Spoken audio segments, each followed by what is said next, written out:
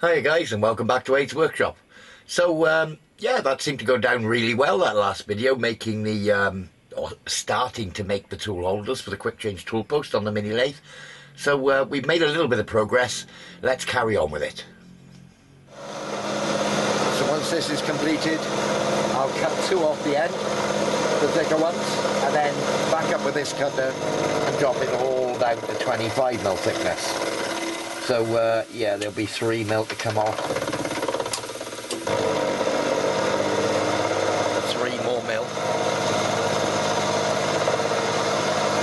I'll see how I get on with the fly cutter. I might do with that. Same swapping between cutters. I can only take about 0.2 with a fly cutter, whereas this I can take, well, I can't take a mil, but I've been taking about 3/4 mil cuts. Doesn't take long, probably 30 minutes to take that 8-9mm off there. So final tooth out cut, cross surface, we're down to 28mm. Happy days. So I think I'll machine the end square, this end now.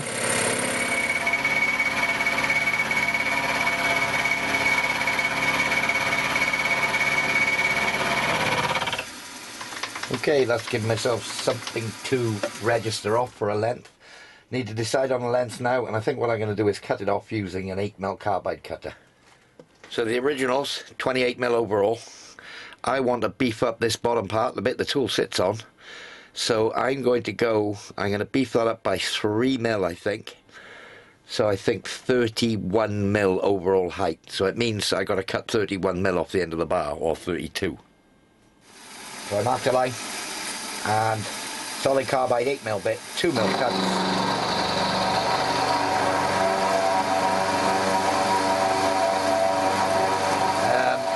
Just using a bit of coolant on it, just to stop the hot swap basically, and stop warming up the part as well. And I've got very few carbide cutters, so I'm trying to look after it a bit.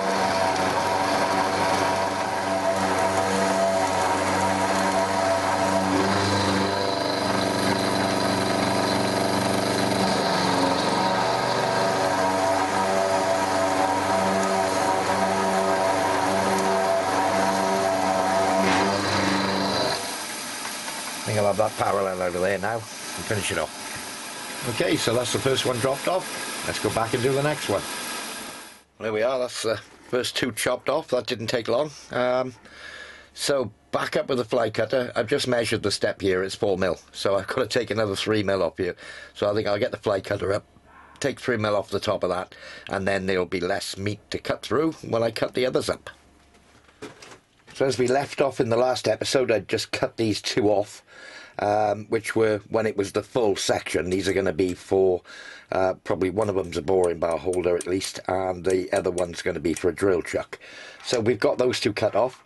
I moved along from there when it was one solid piece and machined it down to minimise the material back to the size we're looking for, and that made it easier when I had to hacksaw 3 cuts to make 4 blocks. So I hacksawed them off, squared them all up, and as you can see, I've chamfered all these blocks up all the way around now on all their edges. In fact, just realised I haven't done, oh, I have done that edge. Okay, so yeah, that's those 4 blocked up. I need to run the chamfer cutter around all the outsides of these two now. So yeah, I'll just pop them back up and get them chamfered. So you got 2 at a time in there. Spreads the load across the vise, why not? Less setups. So climb milling always gives me a better finish when I'm using the chamfering bit. Just run it back along.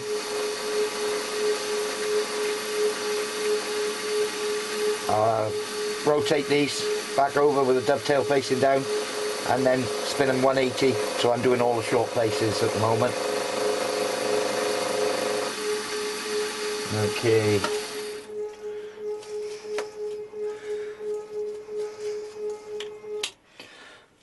So let's have a look.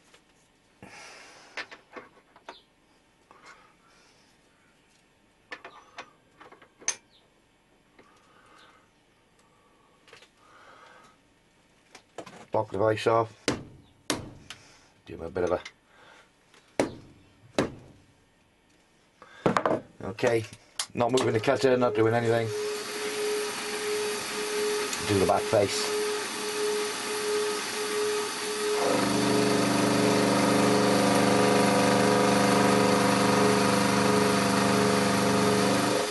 Meaning to make up a little chamfering jig for putting 45 degrees on blocks, you know, with a rotor motor, something like that.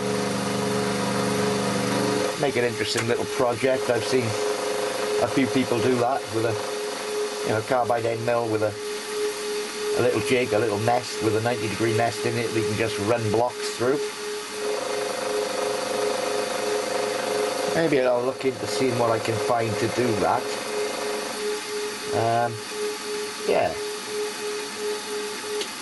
because I'm regularly doing machining champers on things, but you know, when it's sort of standard block work like this, that might be a good idea. So you can see I got the champer on there now.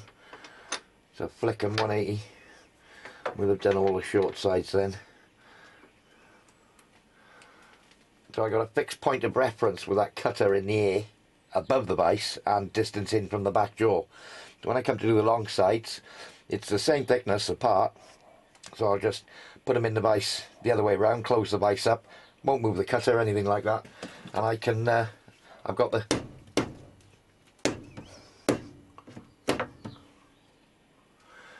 same set in for the other ones. So yeah, I'll carry on like this. That's the first side down.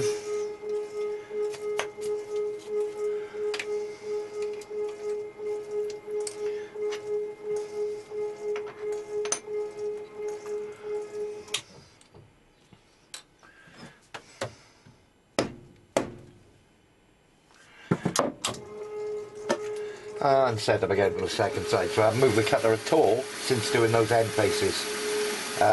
Just straight back in on the same parallels, referencing the same back face, obviously with the block in the same lead down orientation. So that's all four sides on this top done now, and what I'll do then is flip it over and do these two faces. So I'm doing everything on these blocks, you know, stepping them along basically. So cut with a climb, run it back to the other end because I want to start with a climb again on the next cut. Yeah, carry on.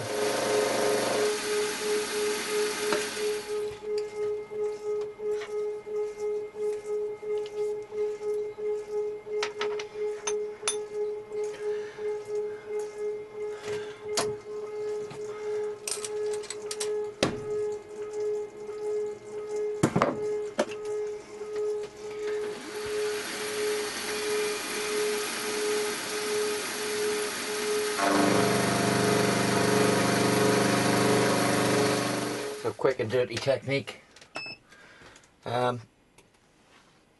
Rotate the cutter till you get a flute in line with the back face. I've got a parallel here. Finger pressure. Yeah, it's difficult. I got to get my head in shot a bit. So just, as you can see, I'm too far off the edge of the block. So looking down at the daylight between the parallel and the block, there, that's the edge of the cutter on the edge of the block. Quick and dirty. It's not, it's nothing crucial here. I'm just going to set a 0 there and Y. Okay, so 10mm carbide cutter. Slot I need is going to be 12mm. That original there thickness was 3.8. I want it to be 5mm, no, 6mm. So the very least I can move this cutter is 6, so I'll do that now. And it's a 12mm slot, so there's 6. It's a 12mm slot, it's a 10mm cutter, so if I go to 7, I'm going to be in the middle of the slot, and I'll lock the cutter there at 7mm. That's right there. Let me just lock Y on my table. Rule, quick sanity check. Let's wind it down a bit. Wind the cutter down a bit. not touching. Quick sanity check. 7mm. Okay. Right, so I want to do a touch off now. So just use my quilty arrow. Let me lock my head, that's it. Cutter just touching, set to 0. Okay. Right, we are ready to go. So, I think we'll slow that cutter down a bit from where I was just now. Come off the job. I'm going to, let's say, mill at a time, shall we? Could probably do more, like 3 or 4. I'll run a milk cut. Turn that feed down. Turn the feed on. Let's do it.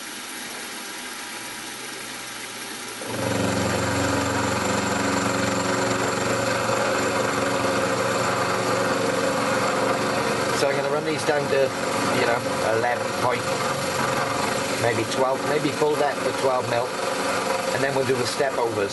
So I'll step over towards the bottom until I get a reading of 6mm thickness on the bottom, on that rib on the bottom.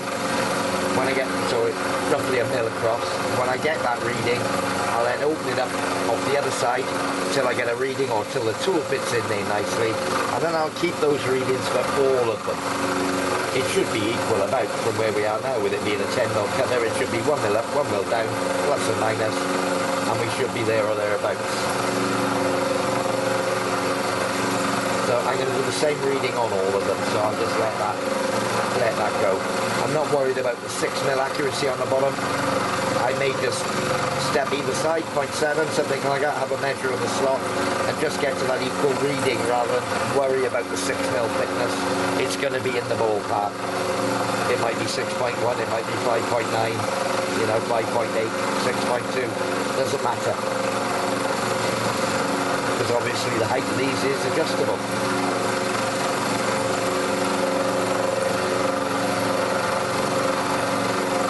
So yeah, the equal about method, and then just alter the offset till I get the right width. Stick with that with all of them.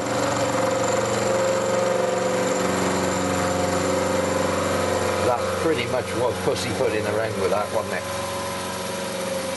I think I'll do a 2mm cut this time. Come on, off you come.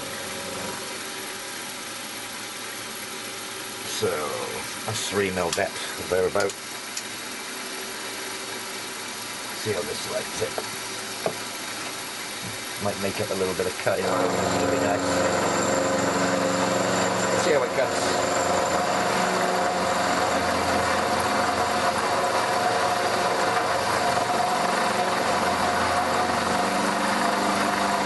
Speed the cutter up a bit.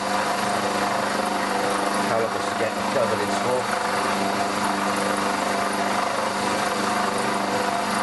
Not getting any heat problems. I don't think I need any coolant here. 2mm cut seems happy. It is a carbide cutter. One of the few I have. Yeah, I could probably up the feed rate on there by quite a lot, but I'm not in any great rush.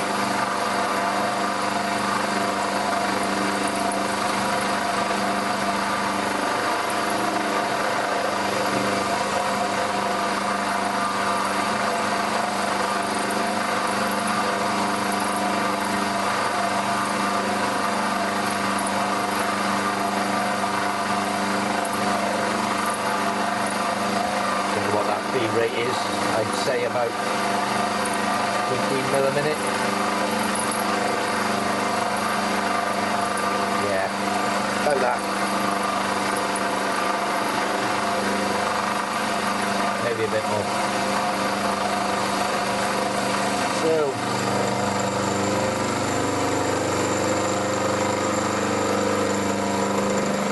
the 2mm cut behaved itself. I'll do another 2mm. I'm going to go to a nominal 12mm deep.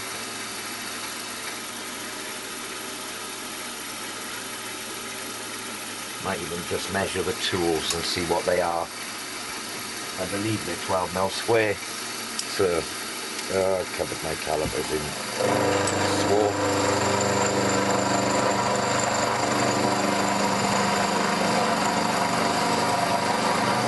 12.01, 11.9. Yeah, 12mm depth will do. So we're on the last cut. You can see 12mm there. I have set the stop so that we'll consistently come down to the 12mm. And it's only a 1mm cut the last one because I started with a 1 and we're going to 12, so we'd have to end with a 1. So we'll start on the offsets next. So I moved the job towards me in Y, 0.2, and I'm running a climb cut up that back wall. I'll offset 0.2 the other way and run back through. Then we'll have a measure and see what changes to that offset we need to achieve the nice fit on a tool holder. It doesn't need to be tight, but I don't want a mill clearance, but 0.1 should be fine. But that's how we're going to go about it. So once this cut runs out, quite a nice finish on that back wall. Let's offset the other way, 0.2. Here we go. Back the other way, climb cut again on this front face. Then I'll have a measure. Don't know whether you can see the screen there, but 1mm offset in Y. I'm going to go the other way to 1mm.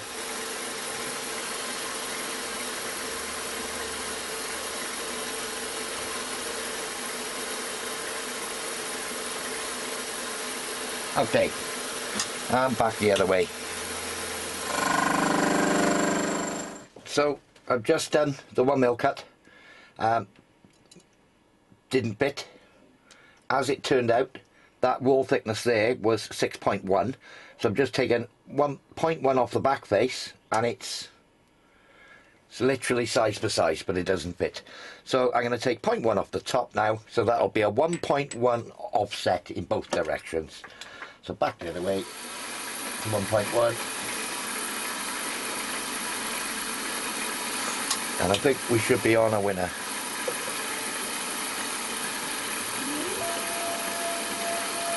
So it was 1.1 offset in both directions to get the fit I want.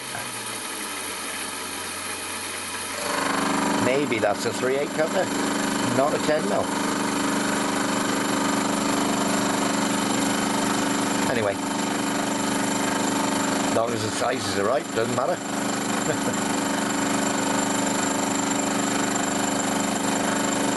I've got my readings now for the consecutive parts, so I can put the others up when I get all this swarf off them.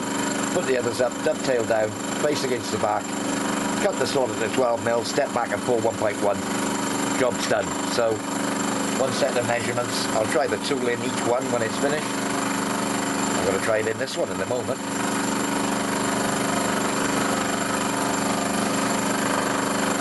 I think we should be on it.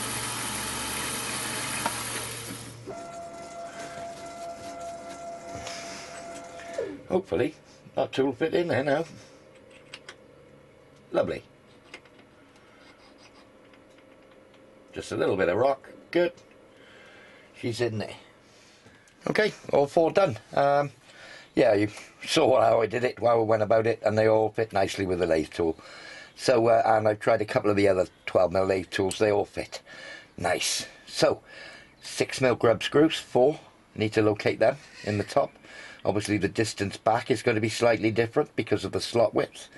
And then obviously the 6mm grub screw for the adjuster, or the 6 tapped hole for the adjuster as well. So let's get on and get those holes in. I've done a bit of working out. Obviously this one is central about, and it's 5.5mm from the back face. So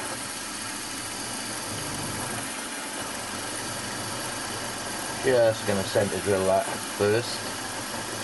And these are all M6. I'm a little bit past there actually.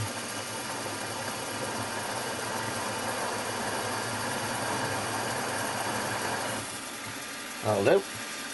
So, my set of 4 grub screws for the tool clamp are 6.225 across.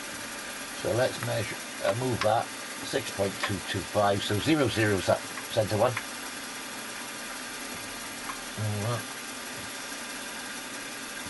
Okay, first one, 12.5mm offset.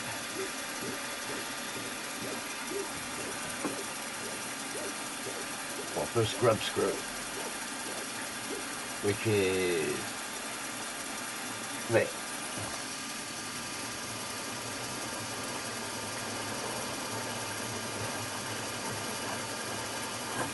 Let's just stop there. And the next one, 22.5mm.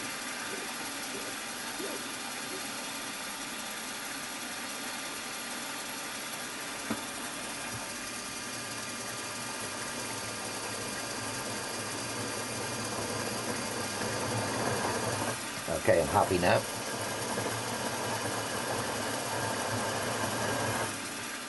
So 12.5 offset the other way, and then 22.5 again.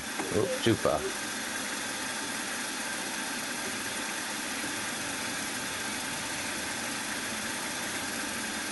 There.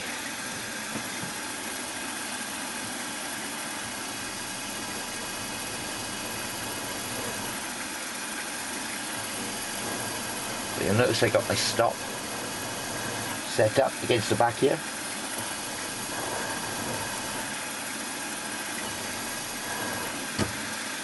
Okay, so clean that off.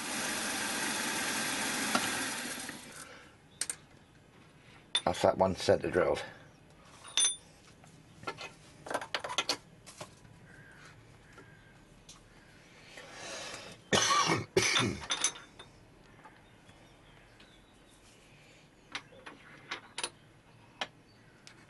In with the next, and repeat the operation.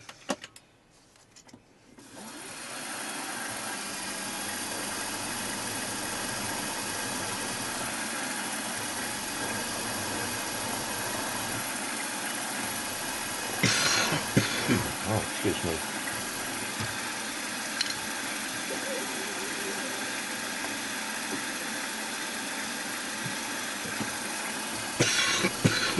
Ooh, I've got a dry throat. It's warm here in the shed today. Well, spring has sprung, shall we say. Wasn't supposed to be a nice day, but it is.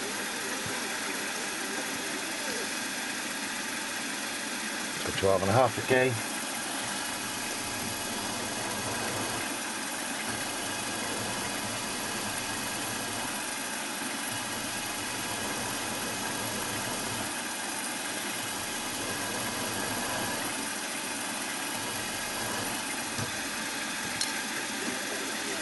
And the last one, 22.5. So I'll finish this one on camera, and then there's going to be another two to do, like this. So I'm going to repeat the procedure almost precisely, obviously with a 6mm tapping drill. Next, right, so I need to go to 0. And back to 0.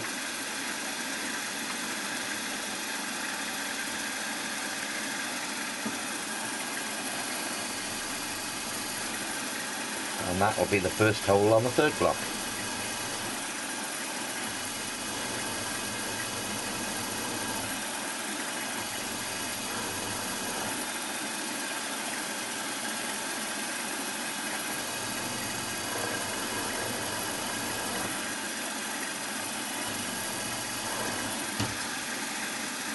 And so on and so forth.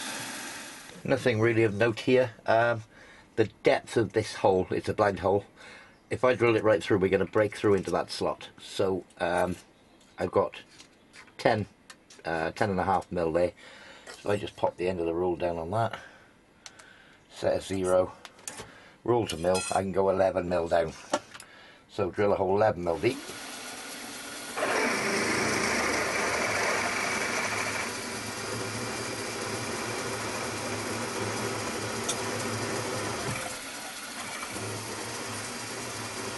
That's 10.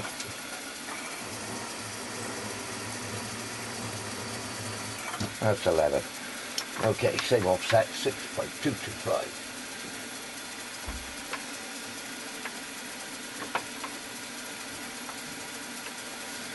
And 12 and a half.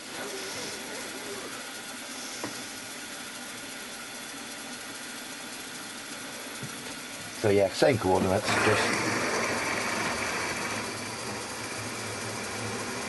bang these through. So these are going right through, breaking through the other side.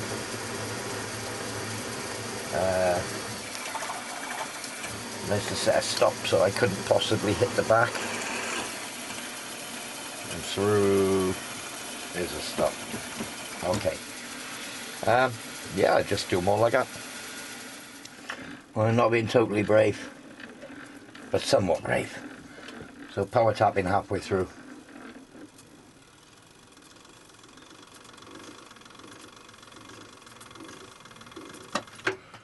And stop her there. And run the rest by hand. It's a shame to snap a tap off in one of these at this late stage. And then I've got all the glory of fighting with it to get the broken tap out. Okay, reverse and out. So yeah, it's coming up to the last hole now. And the blind holes at the back there, I did not power tap. I just did it by hand in the truck yet. Okay, 22 and a half. And that is the last tapped hole of 20. Yes, 20. For now. We haven't got to the other blocks yet.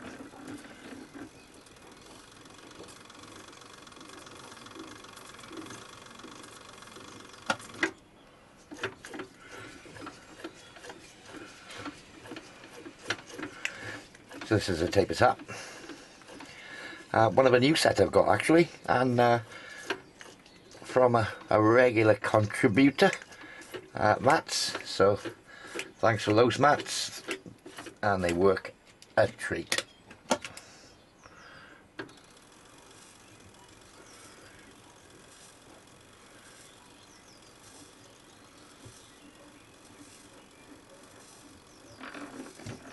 Okay, just put a little countersink in these now. You know, I don't recall if I've done that back one. Yes, I have, but I do need to put a plug tap down in the back holes. Do I do that now? No, I'll do that by hand. There we are. I've just fitted the first one up. They're all drilled and tapped now. These ones still want cleaning up, and little champers I put on the top of the holes, the tapped holes. One thing I have got is a good selection of 6mm grub screws, hence why I carried on with the 6mm. Yeah, happy days. That's the basics of the tool holder done. I haven't got any. I normally use brake lead cleaner or carburetor cleaner before I black parkerize the cold blue the blocks. So I'll have to get myself another tin of that, and then I can degrease them all and then cold blue them so that they've got the black anti-rust finish, as it were. So yeah, that's the standard blocks done. Probably in the next episode now we'll finish these off and we'll get the other ones done. So what I do find is, where is it? Let me get one of the others. So what I do find more often than not is I've got a 12mm boring bar, I've got a 10mm boring bar, but I have got arbors like the chucks that I've got in the mill here. Let's just bring you up to that. That chuck I've turned up a 12mm arbor for. So I think what I'm going to do, I did plan on 12mm at the beginning, is put a 12mm reamed hole through here. And then we'll look at some grub screws. It's going to be slightly different to these, but that's going to be for a drill chuck. So I do need to see what chuck I've got, or what chuck I can find that's of reasonable quality. I do like, what's this one? I think it's Rome, is it? I'm not in a position to afford an Albrecht. It's a Rome, R-O-H-N, so, and this has been excellent. So I think I might look out for another one of these. I mean, I have the tailstock in the mini lathe anyway for larger drills, but I think for the smaller ones this goes sort of 0 to 6 mil or 0 to 1/4 inch. I think I'll get myself another one of those. I think I got this one from RDG, so I'll probably get the shopping list out and order another one of those. Well, as I regularly say at the end of videos, guys, I think that's about it for this one. I don't know what sort of length it'll be, but I've quite enjoyed this little job. It's been nice to work on something a bit larger than the tiny parts I've been working on lately with that engine I built. So yeah, and again, it's nice to be back on the mini lathe. It's a little job I've been meaning to do for a while, just so that I've got some good tool holders for when I do get up and running. So I haven't forgotten about the wiring. I've ordered some 20mm cable glands, which should be arriving anytime, and that will allow me to carry on with the wiring. And I've got some terminal blocks as well that are going to go in the little junction box on the back of the head.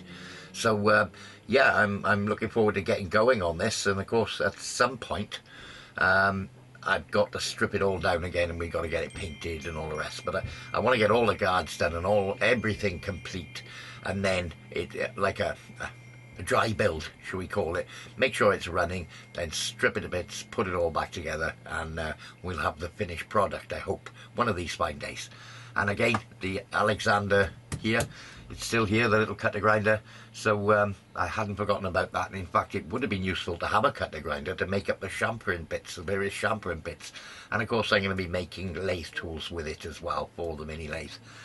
Carbide tools, high-speed steel, what have you, when we get up and running. So it's going to be running alongside, and I think I'll probably do a couple of episodes of mini lathe, maybe an episode or two of the cutter grinder, and they'll be interspersed as we go through the latter half of this year then.